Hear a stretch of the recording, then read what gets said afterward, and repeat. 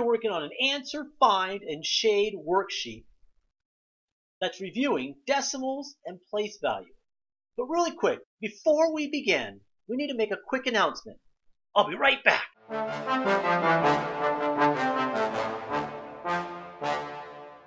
Welcome to our video today.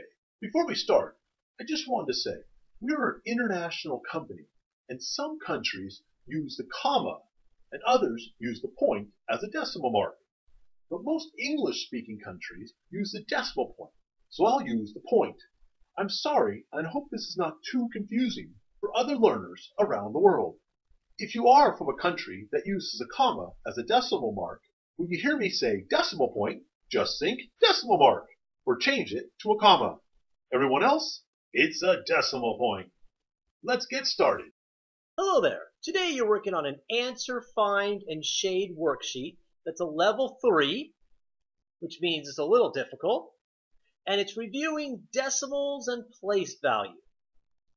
So basically, you should already know this, but in case you don't, I'm here for you. Let's look at the directions for the shading. It says answer all the questions before shading the picture. In other words, we answer all the questions before shading the picture. Now, since this is a place value handout or place value worksheet, it's probably a good idea to have a place value chart. And you usually can find one in your book, on the internet, or make one yourself. What I've done is I've got one off the internet and I just pasted it right here. And let me drag this down so it can help us answer these questions. I like this place value chart because it separates things into groups. If you look closely, you can see you have the decimals right here. And everything to the right is a decimal. So you have tenths, you have hundreds, you have thousands, you have 10,000s, and I actually added 100,000s because I think we might need it for some of the questions. And if you look closely, you see that all the decimals end in a THS, tenths, THS, hundreds, THS, thousands, and so on. So all the decimals end in a THS. And everything to the left of the decimal is a whole number. Remember, decimals are not whole numbers. They're pieces. So everything to the left are the whole numbers. If you look at the whole numbers, you can see they're separated into ones, tens, hundreds. Again, ones, tens, hundreds. Again, ones, tens, hundreds. And you might be asking, wait a second, if everything's one, tens, hundreds, this is getting confusing. But if you look again, you'll see everything separated into groups. The first one, tens, hundreds is actually in the ones group. Then the next one, tens, hundreds is in the thousands group. The next one, tens, hundreds is in the millions group. If you go a little farther, you'll be in the billions group. So it goes ones, tens, hundreds, ones, tens, hundreds, ones, tens, hundreds, ones, tens, hundreds, and so on forever and ever. But then they're each classified or put into a group. So when you read this, you actually have the ones, you have the tens, you have the hundreds. But then the next group is 1,000s, 10,000s, 100,000s. Then you have 1 millions, 10 millions, 100 millions. You see it goes one, tens, hundreds, but each one has a group. And I think this makes it easier to do place value. All right, let's get started. Let me clean this all up. All right, problem 1. It says, what place value is the 3 in? So first off, I find the decimal, which is right there. Then I take this number and I put it in our place value chart. And you see how we have the decimal right here in our place value chart? Well, I start putting in numbers. Well, I have a 7. You see the 7 right over here to the right of the decimal? And then you have a 2, 9, 3. Well, I put this in my place value chart. I just put the 7. Here's 2, 9, 3. To the left of the decimal, I have a 0 and a 2. So I have 20 and 7,293 10,000s. And the question is, what place value is the 3 in? So I find the 3, which is right here in the 10,000s.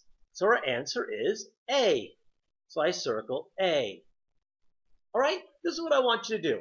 I want you to try problems 2 and 3. Should be really quick. Press pause. When you're done, come back and we'll go over the answers. See you in a bit. All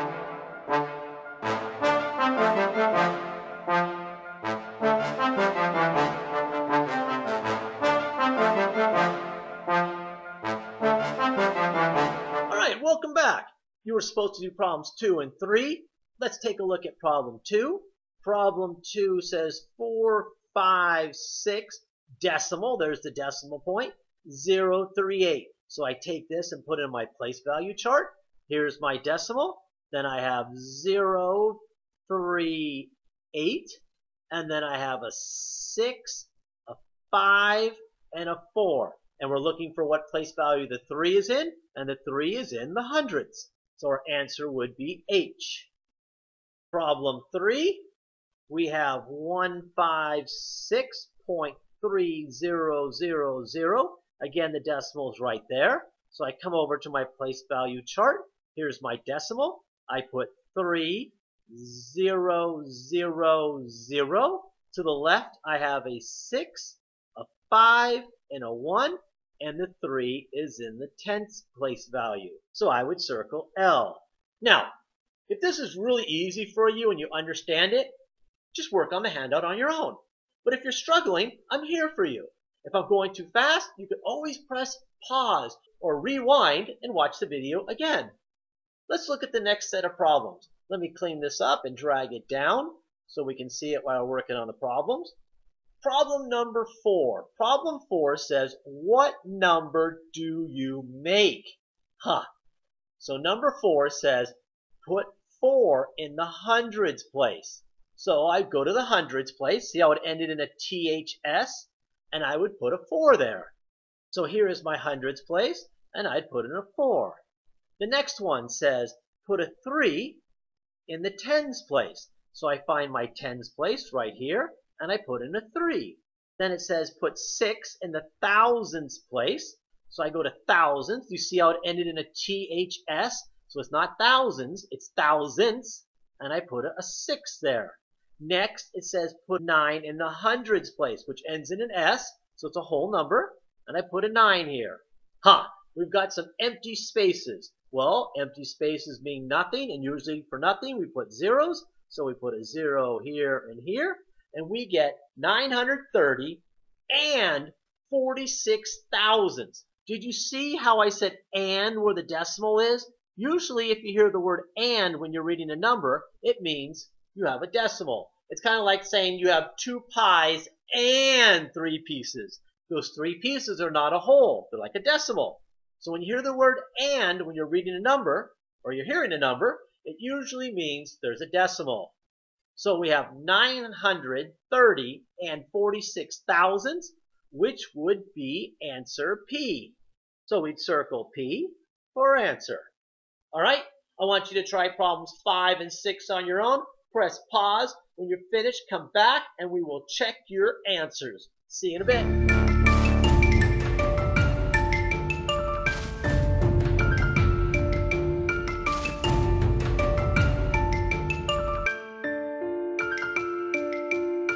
Welcome back. You were supposed to do problems number 5 and 6. Let's take a look at problem 5. Problem 5 says put 2 in the thousands place. It has a THS, so we put it over here in the thousands place.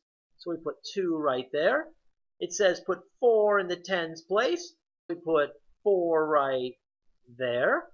Then it says put 7 in the tenths place. Ooh, a THS. So that would be a decimal. It says put 7 in the tenths place. So we put a 7 right here. It says put 8 in the ones place. An 8 right there. And 5 in the hundreds place.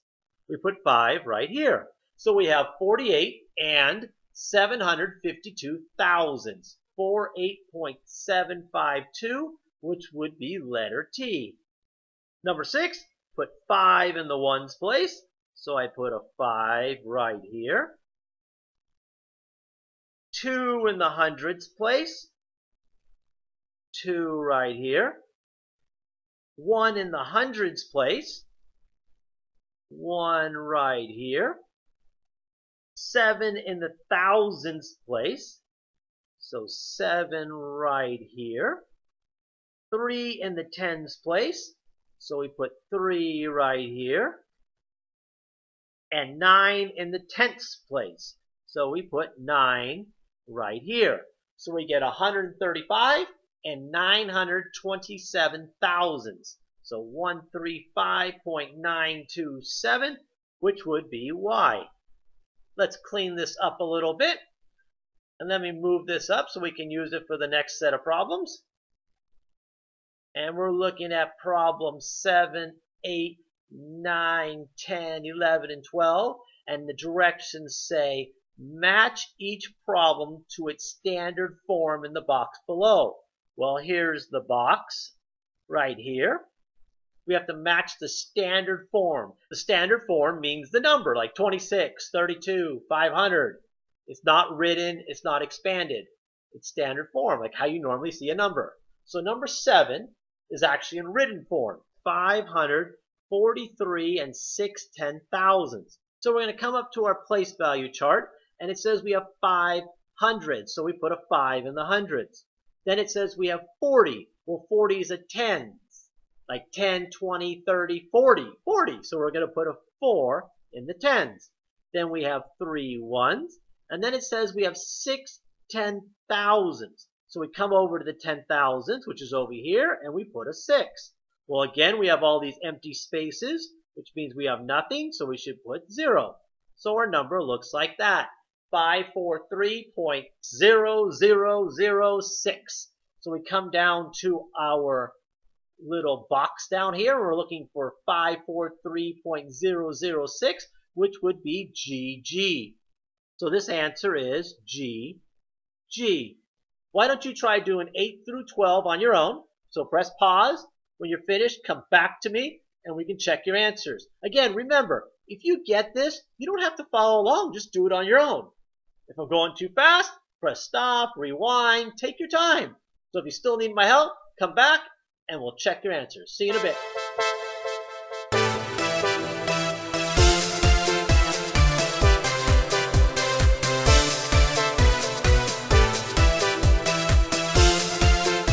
Welcome back. We're looking at problem 8, which says we have 4 hundredths, 5 tens, 3 hundredths, 2 ones, and 6 tenths. So we have to put 4 in the hundreds place. So we put a 4 right there. We have 5 tens, so we put a 5 right there. We have 3 hundredths. We put a 3 right there. We have 2 ones. We put a 2 right there. And we have 6 tenths. So we have 352 and 64 hundredths. So I come down here and I look for 352.64, which looks like it's going to be AA. 352.64. So we are going to write AA right here, and this is AA. Problem number 9 says we have 0.008, 30, 0.2, 500, 0.04, and 7. How can we do this? Oh, I know how to do this one. What we can do is we can write each one in its own little line. 0.008. Well, then it says we have 30, so I'm going to put 30 right there.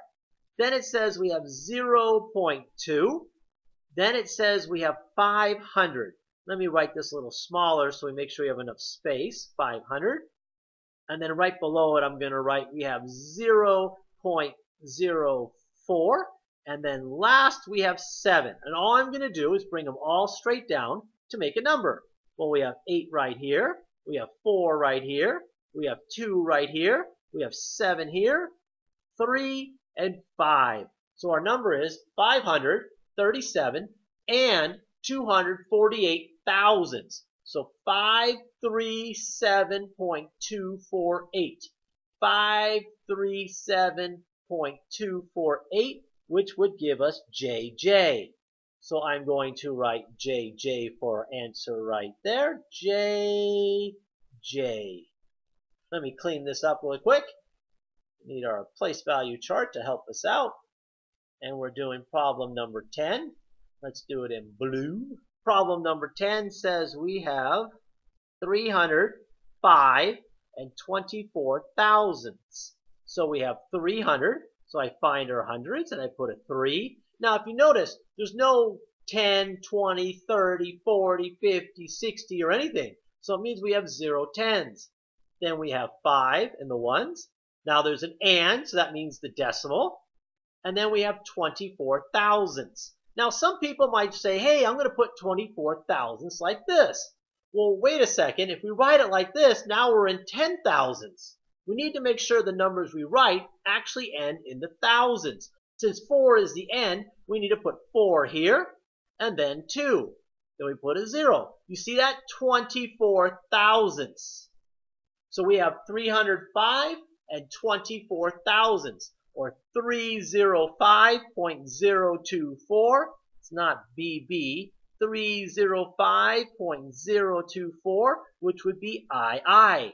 So we put II up here for our answer. II. Let me erase this again so we don't get confused. And problem 11. Oh, it's like that one we did before where we write them in each line and we bring all the numbers downwards. Our first one is 0.3. Our next one is 500, which I'm going to write small so we can fit an extra one on that line. Our next one is 0.0007. Wow, 7 10,000ths. Then we have 30. Then we have, 30. Then we have 0.02. And then last we have 4. And we bring them all straight down again. So we get 7, 0, 2, 3, 4, 3, 5. 534 and 3,207 10,000ths. So we're looking for 534.3207, which would be letter DD. So we put a DD here. It's in red, so we put D here. And last problem in this group is problem 12. And problem 12 says we have 3 hundredths, 2 ones, 6 thousandths, and 5 tenths. Let me erase this really quick so we can have a nice little place value chart to write in our numbers. And we're going to have 300, so I put 300s there. It ends in an S, not a THS. We have 2 ones, we have 6 thousandths, and we have 5 tenths. Well, in the empty spaces we put zeros, so we end up with 302 and 506 thousandths. 302.506. 302.506, which would be FF. So right here we put FF. All right, that's the last one in that group. Now let's look at the next group. It says place value. Which digit is in the thousands place? This is almost exactly the same as problems 1, 2, and 3. So why don't I let you try these on your own, problems 13, 14, 15, and 16. So press pause. When you're finished, come back and we'll check your answers.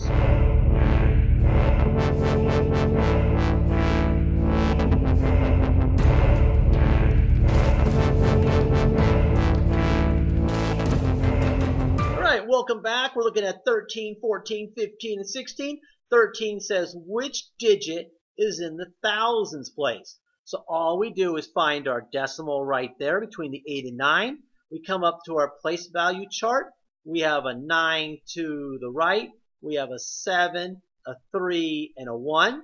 Then we have an 8, 6, 5, and a 2. And we're looking for the thousands. It's a THS, so that would be the number 3. So this is 3. Number 14 says which digit is in the hundreds place. So again, we find our decimal, and it's right there. So we have a 2, a 4, a 3, a 9, and a 1. Then we have to the left, we have a 5, a 6, and an 8. And we're looking for the hundreds place, which is right there. That would mean the 8 is in the hundreds place. Next one, which digit is in the 10,000s place? So we find our decimal right there. We have a 3 to the right. So I put 3, 1, 4, 5, 2. To the left, we have a 7, a 9, and a 6. And we're looking for the 10,000ths. THS, and here is our 10,000ths, so it would be the number 5. Last one, problem 16, which digit is in the hundreds place? Again, we find the decimal, and we'll have a 3, 2, 9, 4, 7, and then a 6, 5, 1, 8. And the hundreds place, hundreds, THS, hundreds, right there. So we have a 2. So 2 is our answer. All right, we only have 2 left. Let me clean this up really quick, and we can take a look at the last 2, and we're finished. Let me drag this down a little bit so we can see the problem and the place value chart. And I brought it down.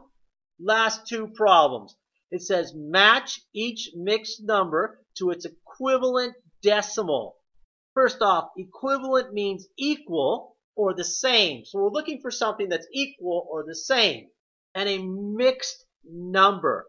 A mixed number is a whole number like 73 and a fraction. Like 8 and a fraction. So a mixed number is a whole number and a fraction together. So we're trying to find a decimal that's the same as the mixed number. Well, number 17, the whole number is 73. As you can see, B has a 73, C has a 73, and D has a 73. So let me put this in our place value chart so we can see it. We have 73. Then it says we have 42 over 1,000. Huh, that sounds kind of familiar. 42 thousandths. Huh. So it's just like saying a decimal, 42 thousandths. Again, some of you might want to put the 42 thousandths like this. But again, if you do that, now you've got the 2 and the 10,000ths. You've gone too far. So you can't write it that way. So make sure you write it correctly. So the 2 would go right here, and the 4 would go right here, and you have 42 thousandths. So we have 73 and 42 thousandths, which would be answer C. Do you notice how I read this problem? 42 thousandths. Well, problem 18, we have a whole number. Let me change the color to blue. We have a whole number of 8, and all of them seem to have the 8. And the fraction is 560 over 10,000, or 560 10,000ths. So again, let's write this in our place value chart. We have an 8 right here, and we have 560 10,000ths, which means it has to end in the 10,000ths. So the 0 goes here. That's the last digit. Then the 6 and the 5. 560 10,000ths. We put a 0 there. So we're looking for 8.0560. Huh, I don't see it. Huh, maybe the guy got it wrong. Oh, wait a second. We should know this. Remember, when we're working on decimals, we don't need this last 0 if we don't want to write it. So we can get rid of this one. So really, our answer is 8.056, which would be answer E. Right there. 8.056. Ha! That was a little tricky. All right. Well, I'm done. But guess what? You're not, because you need to shade in your picture. So now you need to go through the answers. Like problem number 1 says A, and you need to find all the A's and shade them in. Ah, there's one right there. But remember, there's probably more than one of them, so make sure you find all of them. Hope it makes a cool picture. Hope I helped, and see you next time. Bye-bye.